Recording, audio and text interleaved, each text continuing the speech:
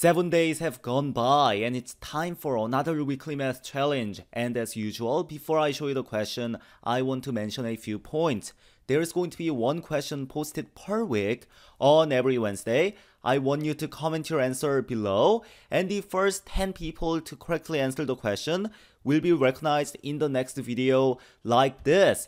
Congratulations, fmakofmako, for being the very first person to correctly answer last week's challenge. And we have 9 more people to recognize. Congratulations, Jimin Park, 1999 Hey You, Kazi Abu Rousan. Congratulations, Singh, Tong, and Clayton Coe. And congratulations, Varun Gupta, Lemoy, and mihir chawla.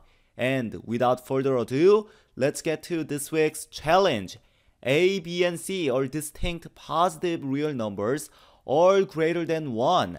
Log base the quantity log base A of C squared of log base B of A is -3/2, and log base C of B minus log base A of C is 2. Find the remainder when log base A of B to the 28th power times C to the 29th power is divided by 1000.